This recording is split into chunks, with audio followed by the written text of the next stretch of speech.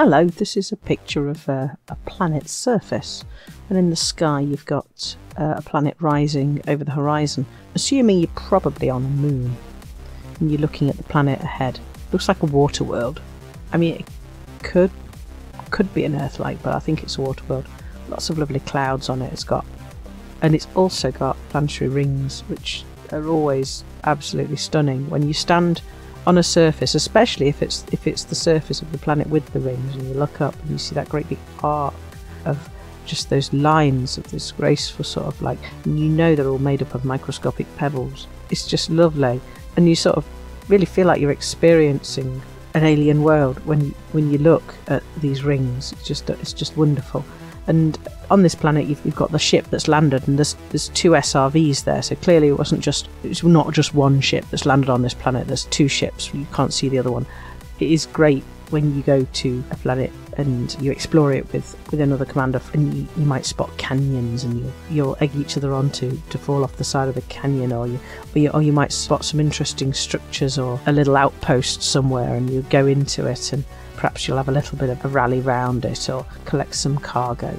And it's a great experience. I particularly enjoy now that you've got the opportunity to get out of your SRV or out of your ship on foot. It gives you an added reality to it, the feeling that you're just walking and jumping over this landscape. And it tells you if it's hot, and it tells you if it's too hot and you're in danger, and it tells you if it's too cold, and it might be that you're in a shadow, and that's just that shadow has made it too cold for you to be safe, simply because it's just on the cusp of what your suit might tolerate for long periods of time. And it's really lovely. I particularly enjoy Meteoran Hollow, which I was watching tonight, because I was watching a stream where some commanders were gathering and having a bit of a bunfight at Meteoran Hollow in Sidewinders. And the beauty of the place is that you're on this moon, and the planet you're orbiting it so fast. It's ridiculously fast. It's too good for them to even consider fixing it. And who knows, there may be planets that have moons that orbit that fast. It's just beautiful to see this blue arc glide across the sky in real time, just that so fast. And I know that there is a point that when you're in Meteoran Hollow and you stood in your suit, it tells you it's too cold when you're in shadow, and then when New Africa comes up over the horizon and the light from the sun reflects off the blue surface of New Africa onto the moon, then you're warm enough to be safe again.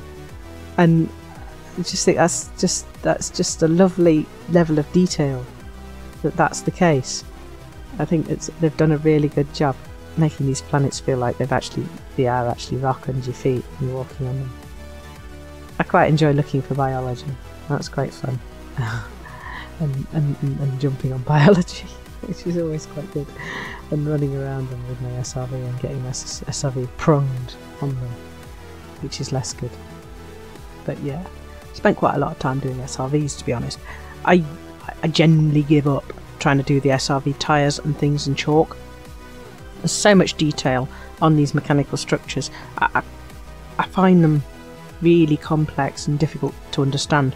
But yeah, there's just so many wheels and so much shadow and overlapping bits of metal that I'm getting better at them over time, but it's still not the thing that I think, oh yeah, I've got an SRV to do, oh lovely, because they are a bit challenging. But you know, I love doing planets, so that's what makes this picture fun. Thanks for watching. Bye.